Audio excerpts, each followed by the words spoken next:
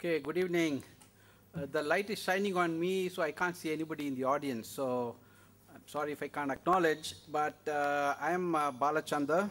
I'm the director of Ashoka Trust for Research in Ecology and the Environment. It's a mouthful. The acronym is ATREE. I think Indians are fond of acronyms. ATREE is an easy way to remember, not that ATREE is not well known.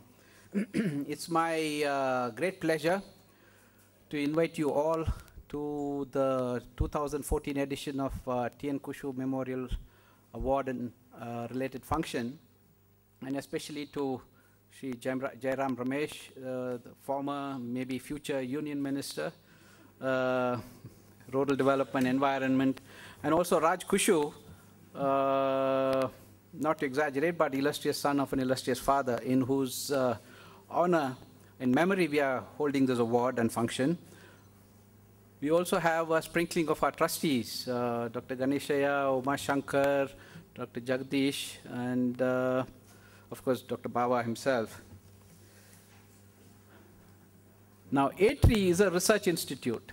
Now, it does excellent work. Of course, it comes from somebody who's a part of it.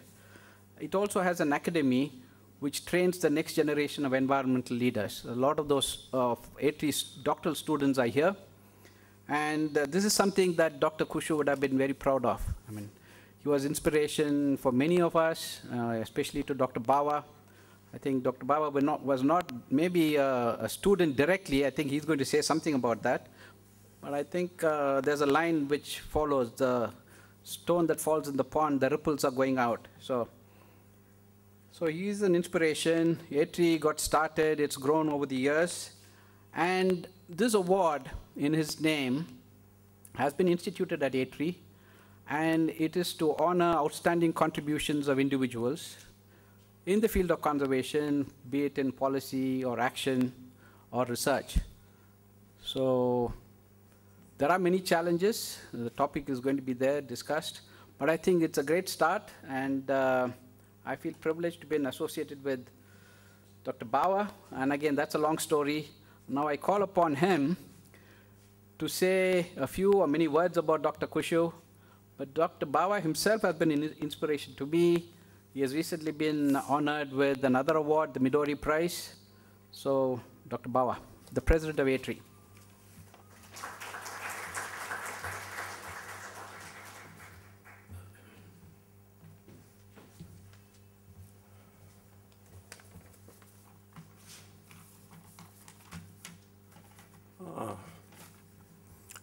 Good afternoon, Mr. Jairam Ramesh, Mr. Mahesh Rangarajan, Vidya Atria, and Praveen Bhargava.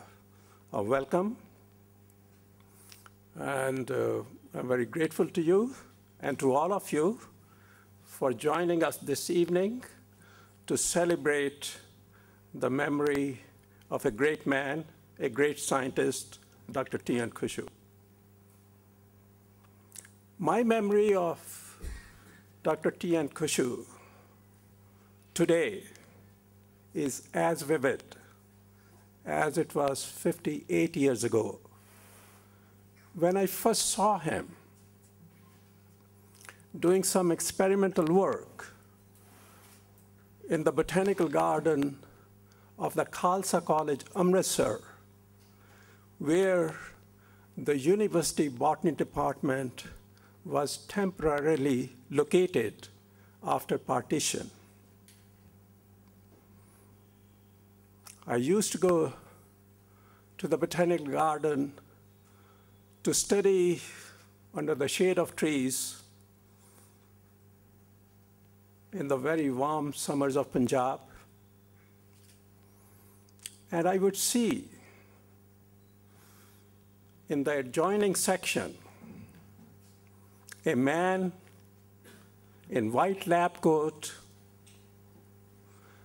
making experimental crosses. I was an undergraduate, just starting at Khalsa College. I had no idea what he was doing. But he seemed very serious. He seemed very dedicated. And it seemed to me that he was doing very, very important work. Later, of course, I was to join the University Botany Department as a doctoral student and took courses with him, and then came to realize the enormity of his work, the importance of his work.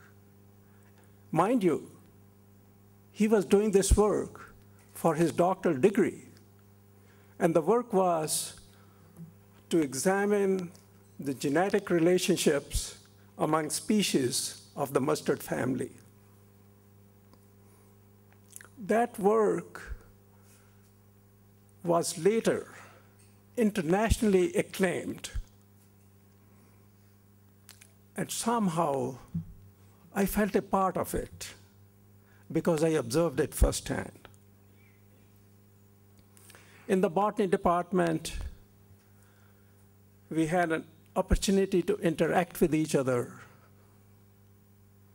He was not my mentor. He was not my guide in the sense for my doctoral work, but he was a constant source of inspiration and was to shape my thinking for years to come and to influence my work and that of the work of many others in my generation for years to come. He was a junior faculty member of the Punjab University Botany Department. But his sheer intellect, his charisma, his humility made his presence loom large in a department dominated by some very, very eminent personalities. We parted our ways in 1967. I went to the United States.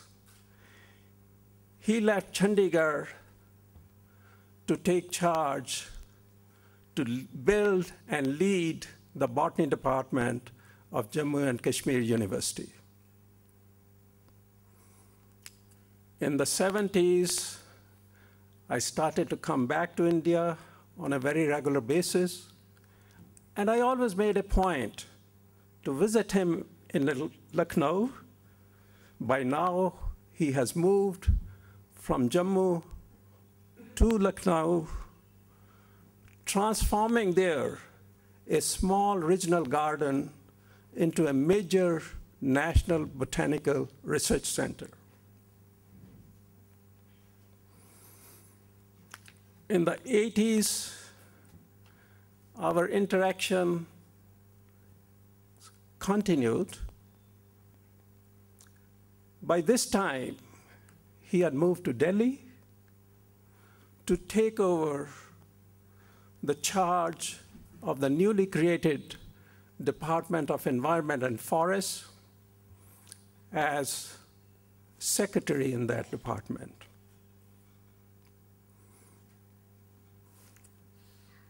He became a principal spokesman for biodiversity and sustainability science at a time when these words were not commonly used. In fact, the term biodiversity itself was not coined, as we all know, until 1986. As secretary, he continued his scholarly work and was recognized by the award of United Nations Sasakawa Prize, and he was later conferred Padma Vibhushan. In 1990s, our bonds grew stronger. Conservation science was flourishing at that time. We will spend endless hours together discussing biodiversity challenges and how to overcome those challenges. I discussed with him the idea of ATREE, and he encouraged me to go ahead and establish ATREE. After Dr. Ganesha, Dr. Umashankar, and I established ATREE in 1996, we invited him to join us as a trustee. And he readily agreed and guided us. Later in 2002, when he passed away, friends and family of Dr. TN Khoshoo decided to set up a Khoshoo endowment fund at ATREE to support a Khoshoo Memorial Lecture and a Khoshoo Memorial Award every year.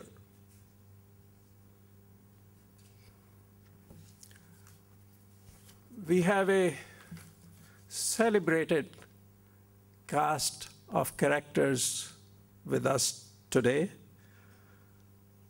to honor Dr. Khoshoo, to perpetuate his legacy.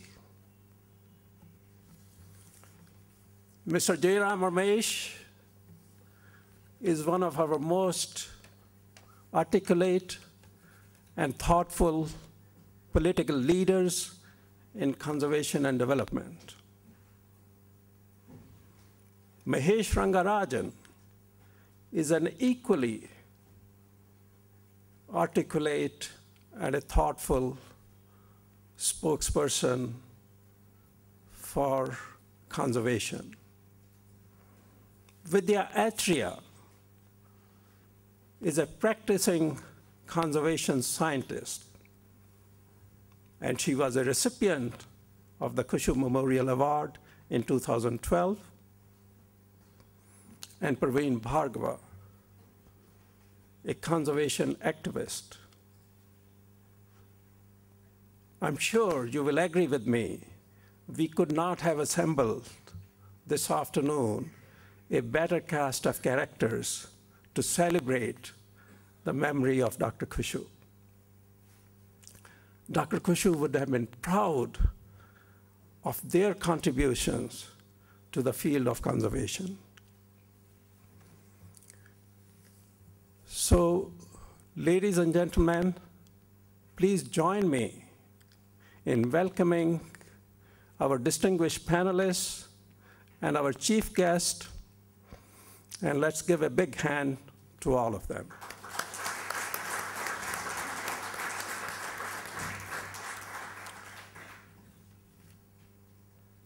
We will introduce each of them turn by turn. And the first thing I want to do is introduce Mahesh Rangarajan. And Mahesh, I was told just before I left for this venue that I was to introduce you. And so it was a last-minute thing, and I'm going to omit many things about you, so I ask for forgiveness in advance, because we have a very, very distinguished person with many, many accomplishments. As many of you know, Mahesh is a historian, and he is very skillful in combining political history with environmental history. He has studied at Delhi University, at Oxford University, where he received his undergraduate degrees as well as doctoral degree. He also held the prestigious Rhodes Scholarship at Oxford University. As you know, he has written many books, and I won't list all the books, but I would mention those that are pertinent to conservation. His book The Environmental History of India, his book, Towards Coexistence, How Human Societies and Biodiversity and Wilderness Can Coexist, his book with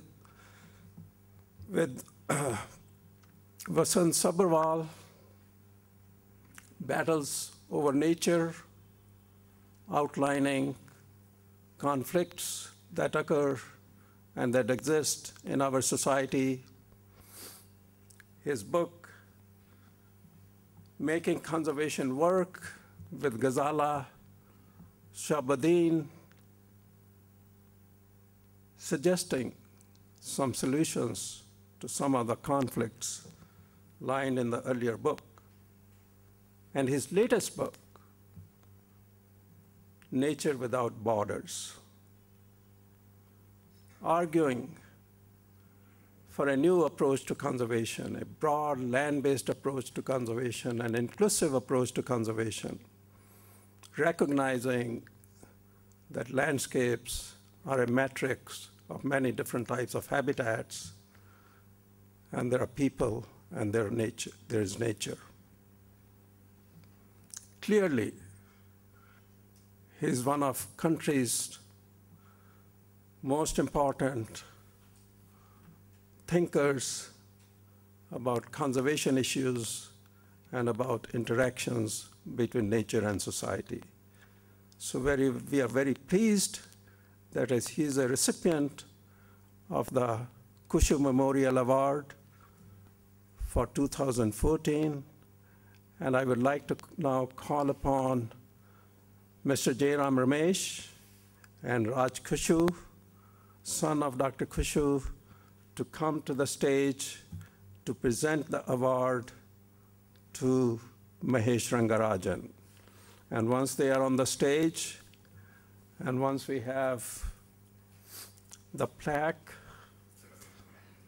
I will ask Mahesh Rangarajan to come to the stage. I think this way. Just hold on here. And okay, yeah, now please go.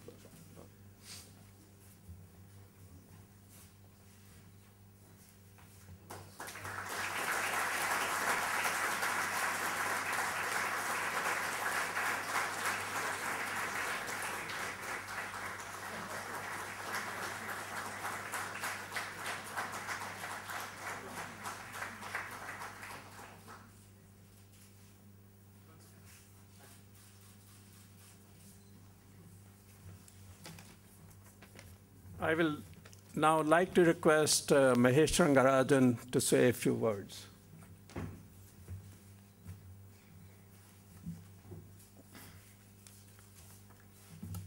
Thank you, Professor Bawa. Thank you, Dr. Khoshoo, and thank you, Mr. Ramesh. It's a privilege and an honor to be here today, both because I did, when I think I was just out of high school, have the rather unusual privilege of getting a phone call and being asked by the Secretary of the Department of Environment to go meet him. I was then not aware of who he was. I knew he was a scientist, and I was not aware of the history of the building where he worked. The Department of Environment then was located in a place called Bikaner House. Bikaner House is one of the princely houses which was set up by the ruling house of Bikaner, Ganga Singh Ji to be precise. I can now tell you that I know two things about Ganga Singh Ji which would be of interest to all of you. He was the original proponent of what is now known as the Rajasthan Canal or the Indira Gandhi Canal. And he had a very important role in the Versailles Conference where he met Clemenceau and told him that as Prime Minister of France you have a nickname, the Tiger. Why didn't you come down to India and shoot one? So Ganga Singh Ji was also a very great hunter. He was a shikari. Very important figure if you look at those who went out after big game. The meeting was a fascinating one. We had a small environmental group. We brought out a pamphlet in the days when cyclostyling machines played the role the internet does now, not very well. And as is often the case, it was a blistering attack on the government. It was called the Scandal of the Environment Congress. It talked about the Environment Congress and why it was a very bad idea because we felt the papers were not of quality. And I think for a lark, we sent it to the Secretary of the Department, the Prime Minister, and several others. What was fascinating is when the three of us went to meet him, Dr. Khoshoo said, "You must think that I'm very angry with this. Actually, I really like it. What do you people do? What are you studying? And how did you get involved in these activities? And it's wonderful. And please write more such things, and you need to keep us on our toes." And I must say, even today, looking back, it's very unusual in this country to find people in positions of authority who are this open to young people who question the way they exercise that authority. I'm not sure we would write in quite that vein today. I think over time, you, I hope, develop a sense of humility. The issues of the environment are one of the epochal issues of our times. The environmental historian Ramachandra Guha, in a very interesting article, said that in the late 1960s, the world was in ferment.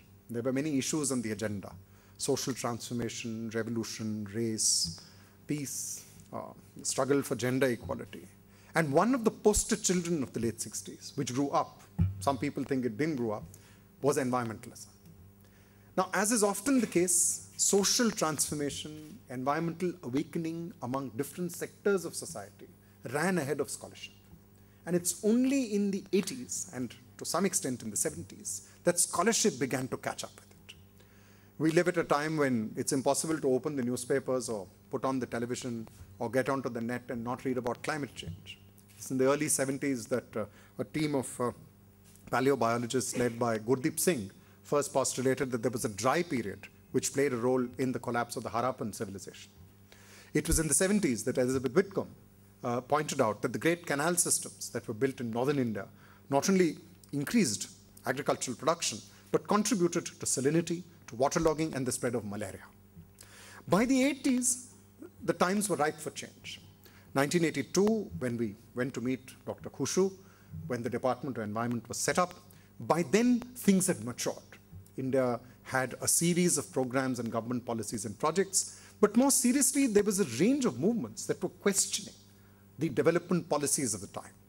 One can't refer to all of them, but some stand out even now in memory. The agitation on Silent Valley, which talked about rainforest conservation. The issues of big dams, which were also put up by Bedti Barahi here in Karnataka. The questions of forests raised in the Himalayas by the Chipko Andolan. In Jharkhand, where there was this whole slogan of Sal versus Sagwan. And I'm very struck that 1989, a very important year, it marks the end of the Cold War, the fall of the Berlin Wall, the beginning of a long period of coalition government and minority governments in India, which was to stretch, as we now know, for a quarter century. 1989 saw two very interesting books by two scholars who, interestingly, are based in Bangalore. One was Sukumar's work on the Asian elephant, which looked at elephant-human conflict. And the other was Ram Guha's work, The Unquiet Woods, which looked at the prehistory of the Chipko movement, at peasant movements in the Himalayas, and the struggle over what the forest would mean and who would control them. In a sense, I think environmental history, and I couldn't have put it better than Professor Bawa, is really about the confluence of politics and ecology. It is like all other histories. It doesn't just seek to tell us what happened in the past.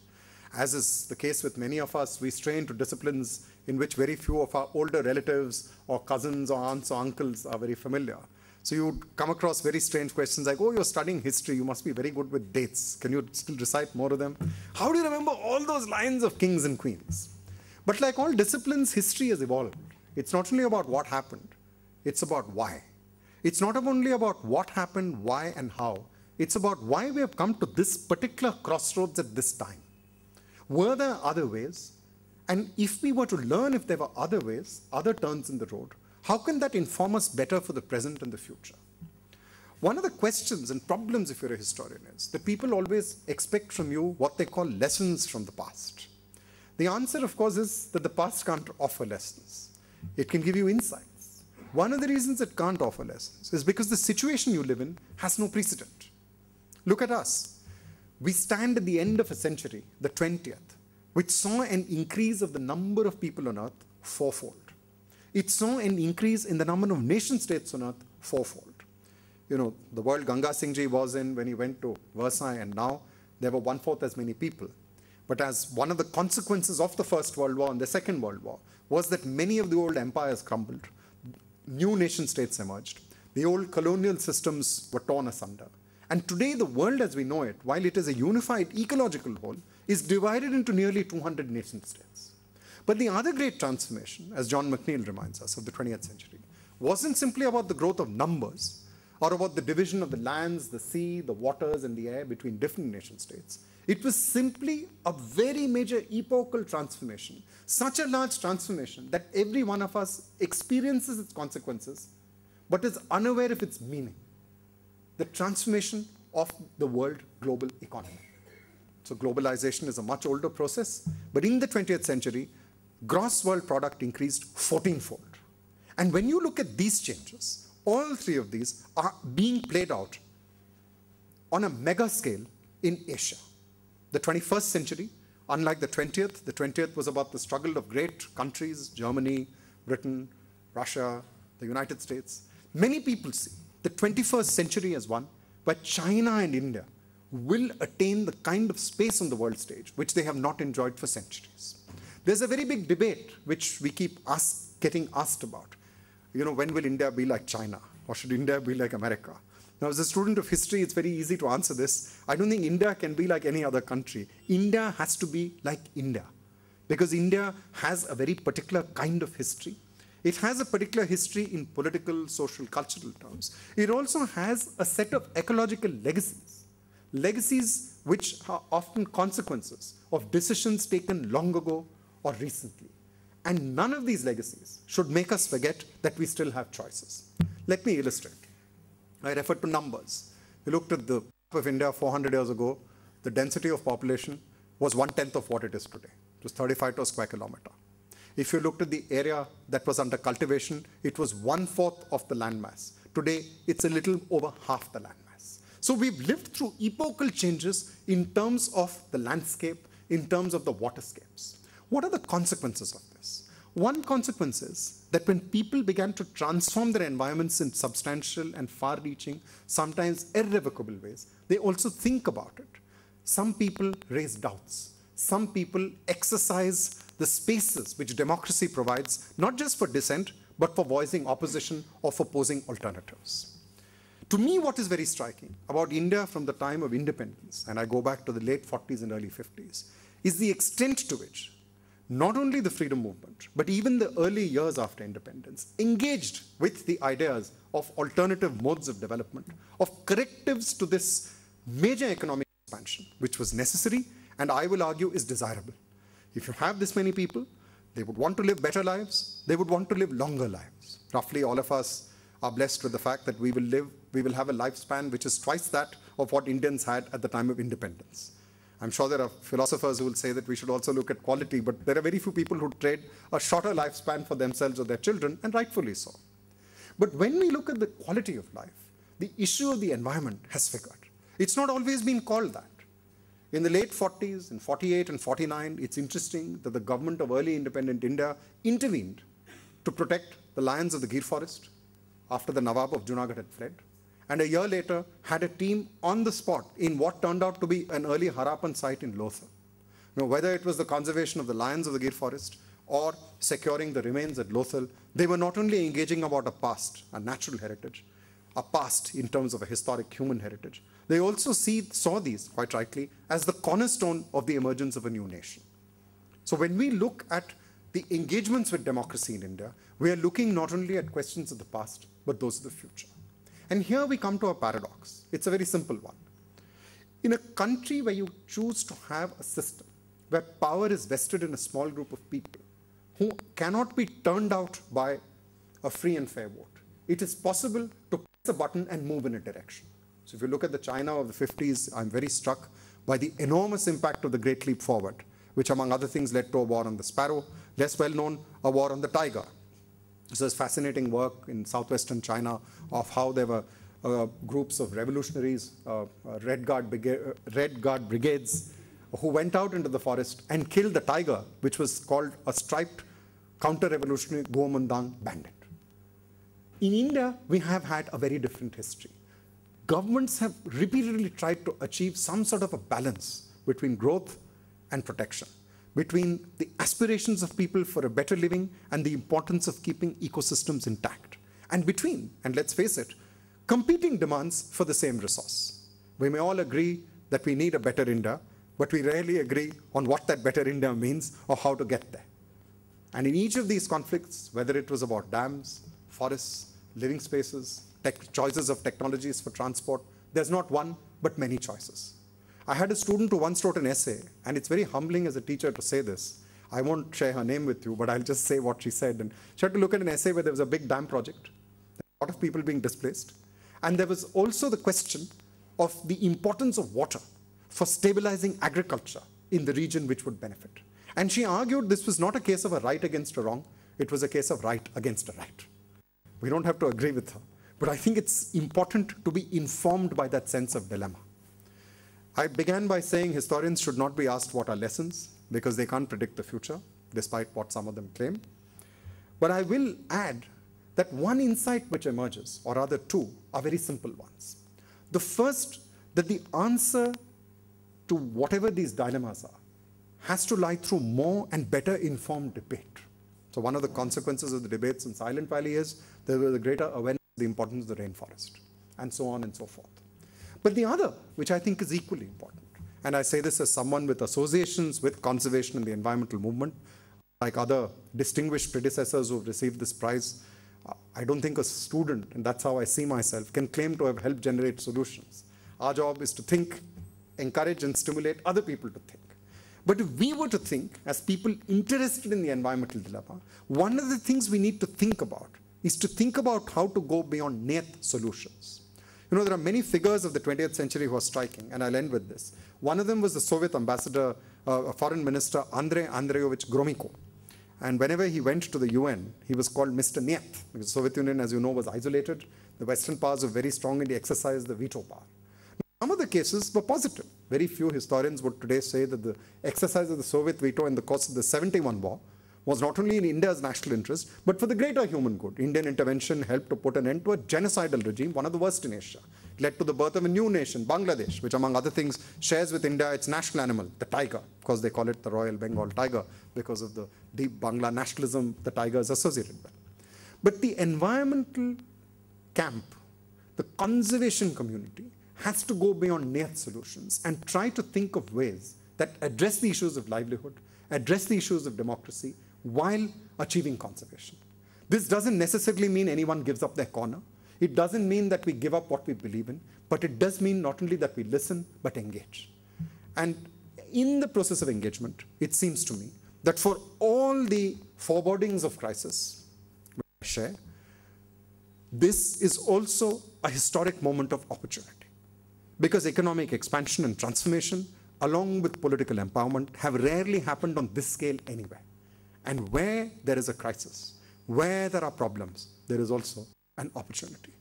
And if the 20th century was one where the question was of human dignity and of the self-determination of countries, this one is a different century, where those issues will continue to be important, material and human dignity. But you could not possibly look at them adequately if you do not take the ecological factor or dimension into consideration. Thank you very much. Good evening. We digest what Mahesh has said. We'll be reorganizing the stage, and then we begin the panel discussion. Could we have the